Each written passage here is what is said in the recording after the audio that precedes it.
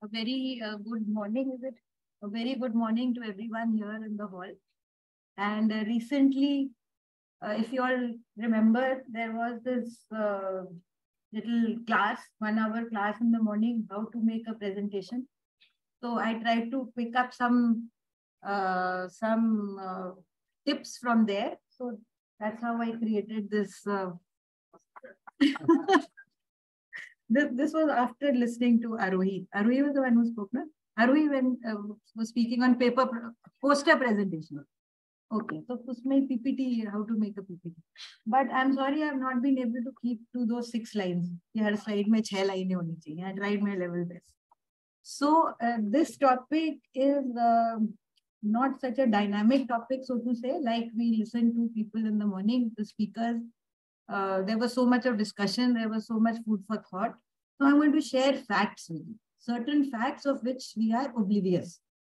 We treat milk as, well, biofluid to provide nutrition to babies, but it's actually much more than that. So we're going to talk about how milk is produced, what is the composition, and what are the functions that it has to provide. So human milk, needless to say, is a masterpiece of evolution. It's highly specialized and variable biofluid.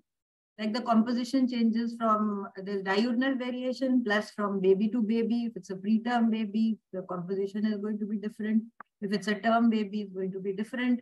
If the mother is eating some sort of food, there might be some changes in some of the micronutrients in the content of the milk.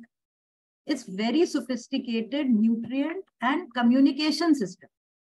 So do we realize that it's a communication system between the mother and the neonate, which is orchestrating early programming of the infant. I didn't think of milk like that till I sat down and made this presentation.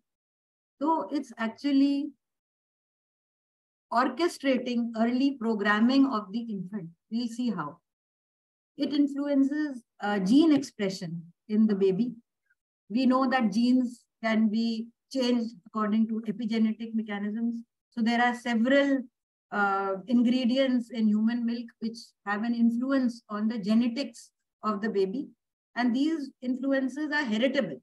So they could be permanent influences. So that's why, some people don't like to share milk with other children, other babies, because then they feel that they'll be milk siblings. And if they were to marry, then maybe those genetic things, just like consanguineous marriages, would multiply.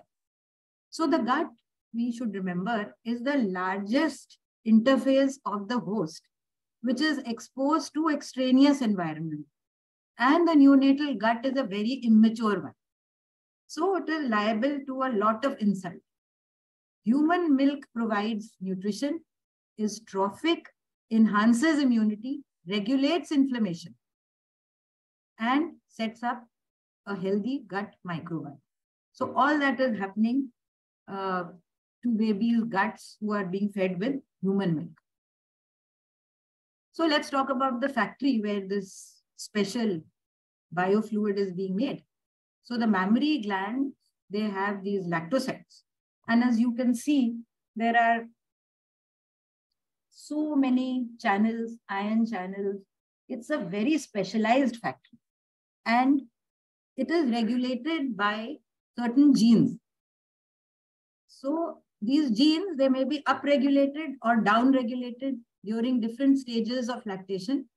And that affects the functioning of this factory. There are 2 hormones which are responsible for the proper functioning of this factory.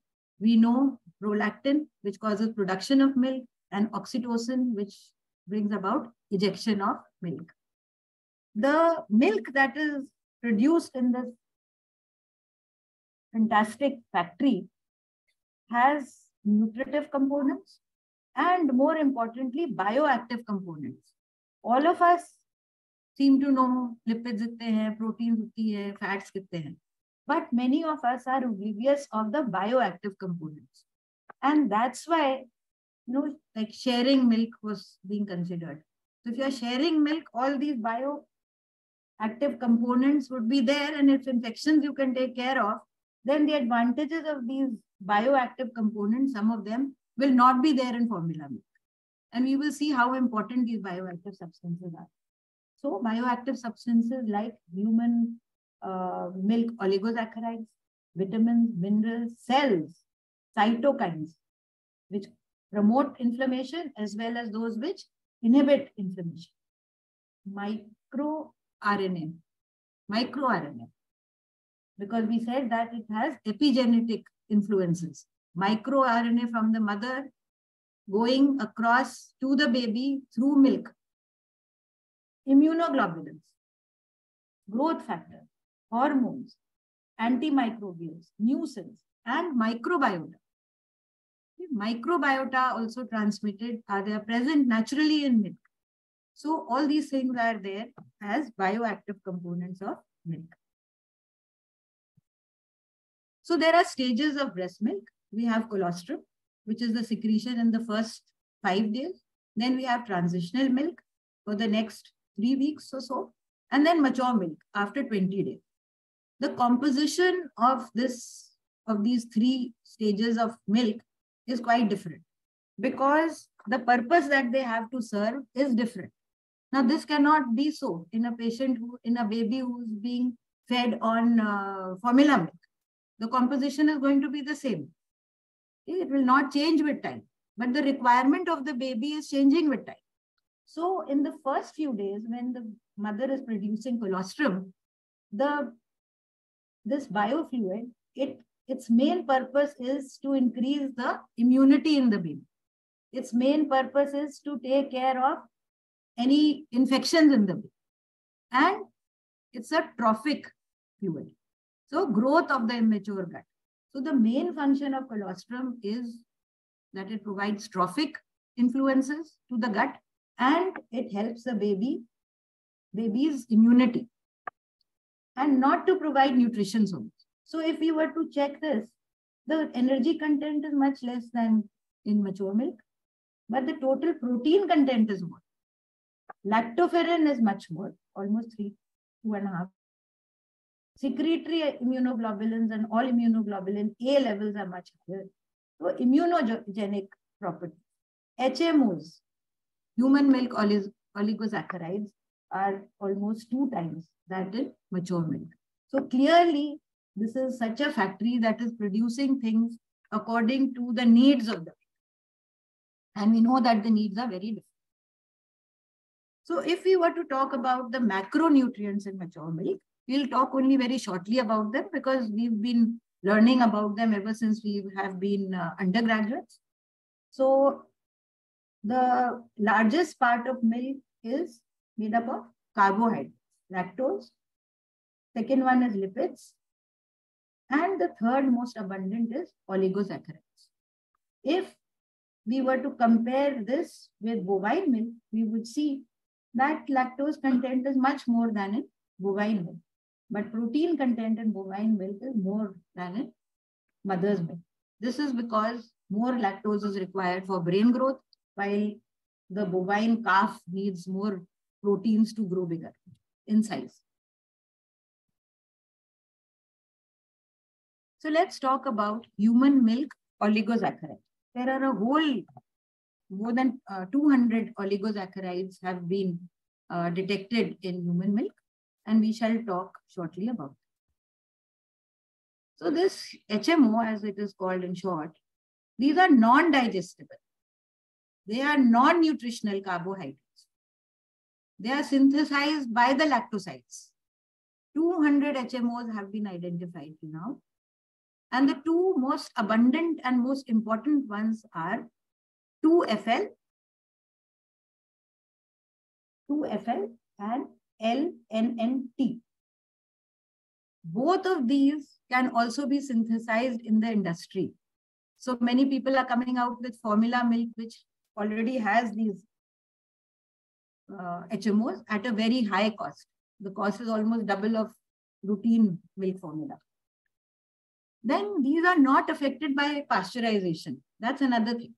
Otherwise, pasteurization, Dr. Sushma will be talking to us about that tomorrow, I think. That destroys so many things in milk. But these human milk oligosaccharides, they are resistant to pasteurization. And you will be amazed to know that 10% of the 100 calories that a lactating woman burns every day to synthesize milk are spent in synthesizing these human milk oligosaccharides. That is a large amount. So then there must be something special that these HMOs are doing.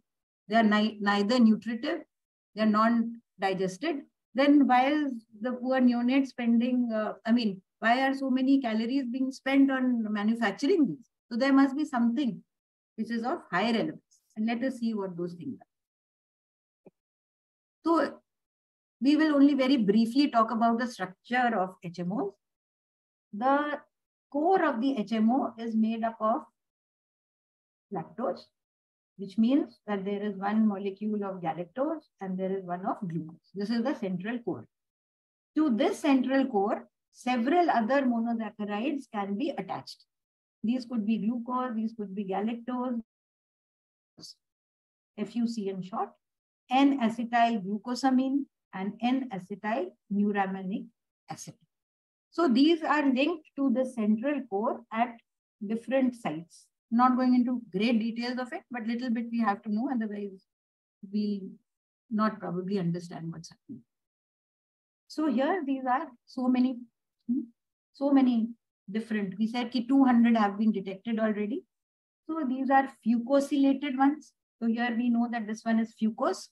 If fucose is attached to the central core, these are known as fucosylated oligosaccharides. Then these are the ones which are silated oligosaccharides, because here is sialic acid. If that is attached, then this is silated oligosaccharides. And these are neutral. They don't have fucose and they don't have any acidic component in them. So the most talked about HMOs out of all these are 2FL, which is a fucosylated HMO, and LNNT, which is a neutral oligosaccharide. So just to simplify the thing, we have neutral HMOs and we have acidic HMOs. The neutral HMOs make up more than 75% of the total HMOs in milk. And the important ones are 2FL and LNNT.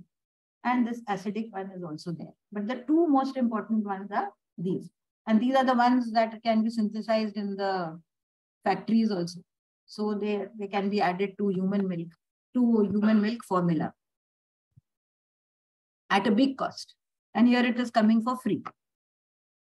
Now, factors affecting HMO composition and concentration. Now, who decides that which mother will produce milk which has got more 2FL, which mother will produce milk which has got more LNNT? How will that be decided?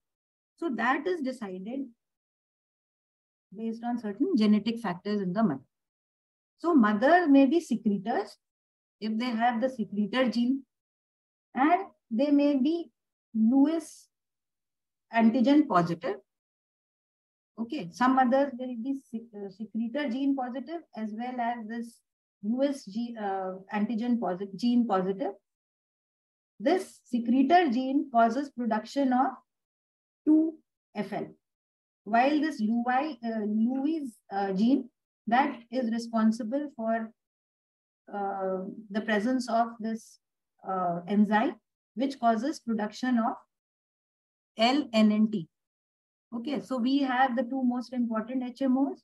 This one is 2FL and this one is LNNT.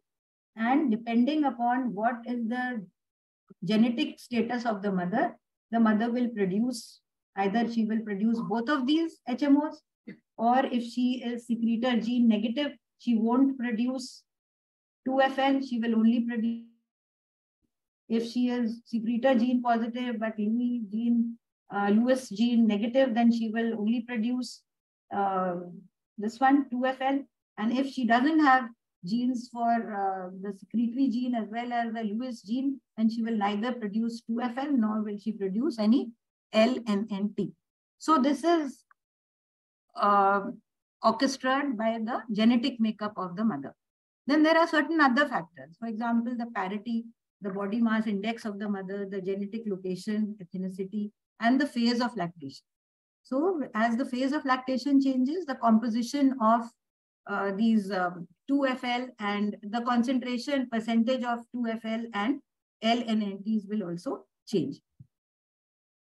So what do these HMOs do? First and foremost, it's important to realize that they establish a protective gut microbiota and they also trap pathogens.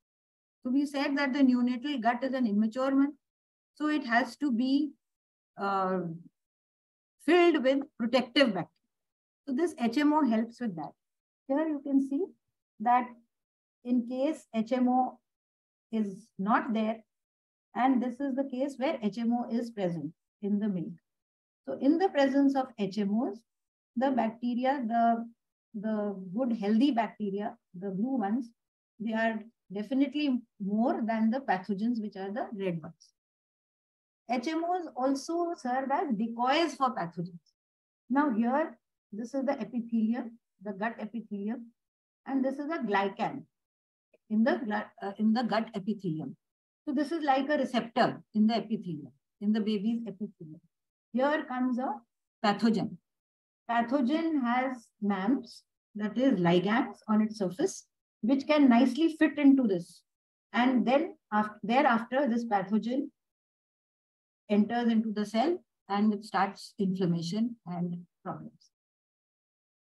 So if there is no HMO, the pathogen will attach to the glycan, which is a ligand of this thing, which is a receptor protein of the epithelium, and it will cause destruction and inflammation.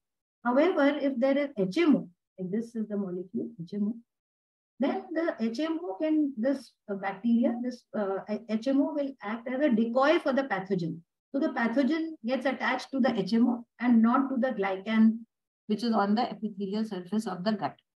Hence, it is protecting the gut from invasion by pathogens, as well as it is increasing the commensals, the beneficial bacteria in the gut. Now, talking about the gut barrier function, we also have this picture here. That here, when there is no HMO, then we have seen that this is the glycan of the epithelium of the neonate. And because there is no HMO, so it is that this pathogen is attaching, the ligand is attaching to this receptor, glycan. But in the presence of HMO, this HMO is causing differentiation and gene expression, differential gene expression inside the gut epithelium, so that it is altering glycan expression. So if the glycan is altered, then that glycan will not be, this pathogen will not be able to attach to this glycan. The HMO has got epigenetic properties. It is entering the cell. It is affecting the differential gene expression. It is altering the glycan expression, and it is also bringing about certain changes in the cell cycle, so that proliferation and apoptosis and differentiation of the gut epithelium also changes. These HMOs also act as immune modulators. Here you can see that when there are no HMOs, then the T helper cell 1 and T helper cell 2, the responses are not equal. But in the presence of HMO, there is a more stabilized T helper cell 1 and T helper cell 2 concentration. So this will decrease inflammation, and this is how HMOs are acting as immune modulators. Immunological functions of HMO, if we look at this picture, we see that the bacteria which are there in the intestinal lumen, they are shut off, the commensals are propagating, and the glycans are also affected, and so this pathogen cannot attach to the surface of the epithelium. Here, when there are no HMO in the milk, the pro-inflammatory cytokines are increased, while here when HMOs are present, then pro-inflammatory cytokines are decreased, and there are balanced T1 and T2 responses, and the B cells are also propagating, and a lot of IgA is being produced. HMO also affects the brain and the nervous system, enteric nervous system. So 2FL especially is the one that is responsible for this. It improves cognition, learning, and memory. So that was all about HMOs, and we realized how important they are, and we have probably not heard about them or just heard about them and not really know how they work. Another very fascinating thing I found was this milk fat globule. We know that lipids are a huge part of mother's milk, and fat is secreted as fat globules from the mammary gland. And this is the diagram of a milk fat globule. And this is the complicated membrane that this fat globule has, made up of all phospholipids of various kinds. I've written names here. I can hardly pronounce it. And the central core has triacylglycerols. So these phospholipids, these are amazing phospholipids. And these are all the functions that they have. Antibacterial properties, they regulate lipid secretion, T cell proliferation, cell development, integrity, brain development, intestinal mucosal barrier function. They regulate immune cells. We all know that sphingomyelin is so important for brain development and function. And lactoadherin, MUC1 for gut immunity, digestive enzymes, resistance and function, induction of anti-inflammatory responses, protective against rotavirus, especially Salmonella, E. coli, Pseudomonas. So this is the amazing structure of the fat globule. And these are all the things that this membrane, the milk fat globule membrane, can do. Another amazing component of human milk is the microRNA content. I didn't know till a few weeks back that there were microRNA in milk. And this is when this topic was allocated to me that I got to know about it. It's just fascinating. So these microRNA, they are epigenetic regulators. See how. This is a cell, mammary gland cell, lactocyte. And this microRNA, this is the nucleus, this is the cytoplasm. And here is the DNA of the nucleus. And here they are making microRNA. You have primary microRNA, and then you have this pre-microRNA, and then these are getting entrapped in vesicles, and these microvesicles and apoptotic bodies, and these exosomes filled with this cargo of microRNA, and this is RNA binding protein. These are all having these small microRNAs. All these things, they travel to the baby, and then they affect the nucleus of the cells of the baby. So this microRNA, is carrying DNA material, genetic material to the baby. And it can have epigenetic influences on the genes of the baby. So if you just want to look at this is the nucleus. So here, this is the primary microRNA, from which by the action of this dosha complex, this thing is made by splicing some part of it. This is a hairpin structure, pre-microRNA, gets out of the nucleus into the cytoplasm, and then further dicing or splicing of this occurs, and you get a microRNA duplex. Here you can see two. And then the RISC complex acts on it. This is a silencer complex. And then you get mature microRNA, which we saw in the other picture, which comes out as exosomes and those vesicles, and it can get attached to the lipids in the mother's blood. Yeah. So this is again the same thing, which is showing us that in the maternal epithelial cells, this microRNA is being made and it comes out. It goes to the gut of the baby, where it is producing a lot of changes. There's DMT, DNMT transferase, which acts on DNA, is affected, and it can then get into the systemic circulation, and some of it also travels through the tight junctions between the intestinal cells and reaches the vascular compartment of the baby. Amazing. Next, we come to human milk microbiome. So, human milk naturally also has bacteria, mother's milk. So, if we are going to boil that milk, these bacteria are going to die, but other properties are going to remain. HMOs are not going to get destroyed, for example. But then it's important to realize that almost 200 species of 50 different genera have been found from mother's milk itself. Full maturation of human milk microbiota occurs by 1 month of life. Which are the common organisms? Staphylococcus, streptococcus, and lactic acid and anaerobic bacteria. Even anaerobic bacteria. These play a variety of anti-infectious, immunomodulatory and metabolic roles. But the question is, from where did they come? How come mother's milk is rich with microbiomes? Kahan se aa gaya? What is the mechanism? So here is the mechanism. So this is the mother. This is her gut. From the gut is loaded with bacteria. These microbiomes, they are taken up, the gut bacteria, by these dendritic cells from the gut. And then they go to the lymph nodes.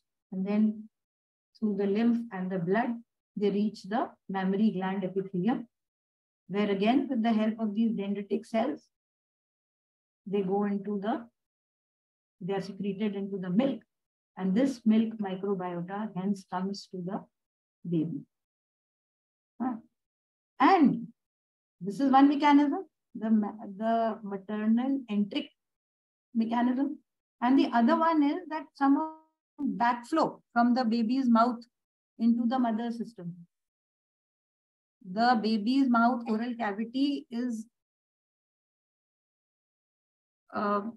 many bacteria, commensals. So those commensals can travel in a retrograde way from the infant to the mother. So those can also be part of the microbiome that one finds in human milk. Then we have certain other bioactive components of breast milk: cells, macrophages, which protect against infection, T cell activation, stem cells, which we all know are important for regeneration and repair, a whole lot of immunoglobulins, the chief one being the secretory IgA, and pathogen binding inhibition and antimicrobial activities. IgM causes agglutination and complement activation. Then cytokines. We have pro-inflammatory as well as anti-inflammatory cytokines in milk.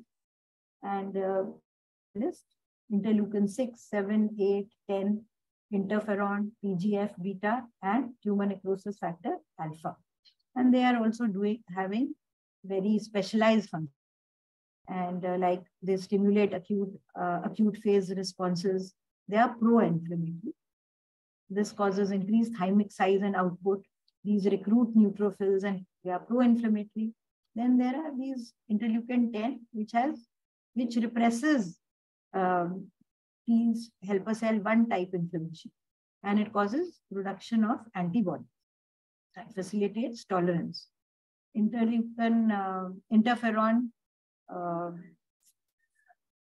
is pro-inflammatory and stimulates T helper cell 1 response, and TGF-beta is anti-inflammatory. And tumor necrosis factor stimulates inflammatory immune reactions. So there is a whole mixture of things, pro-inflammatory as well as those that suppress inflammation. These are very important when one thinks of necrotizing enterocolitis. So babies who are not fed on mother's milk are more liable to get necrotizing enterocolitis because of a deficiency of these cytokines.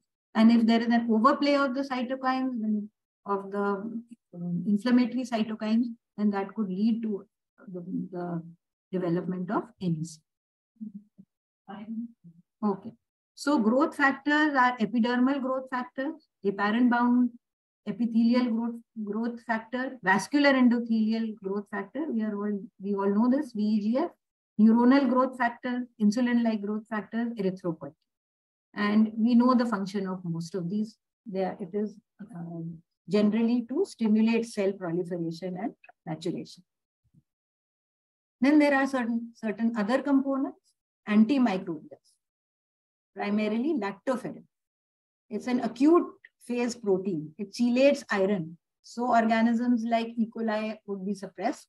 It's antibacterial and antioxidant. Then we have lact adherent, which has got antiviral properties and prevents inflammation by enhancing apoptosis and phagocytosis of apoptotic cells. HMOs we've already talked at length about. And then mucins, they block infection by viruses and bacteria. There are certain hormones in milk, adipolectin, leptin, ghrelin, calcitonin, and somatostatin. And all of them, they have important functions. Now, if we were to put everything together in one slide, I'd like to talk about the factors in breast milk which regulate intestinal inflammation. So we have microbial factors, we have immunological factors, and metabolic factors.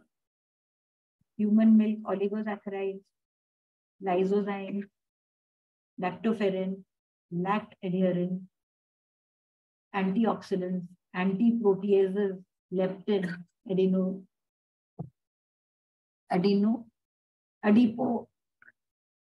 adiponectin, omega-3, UFAR, and the like. So thank you very much.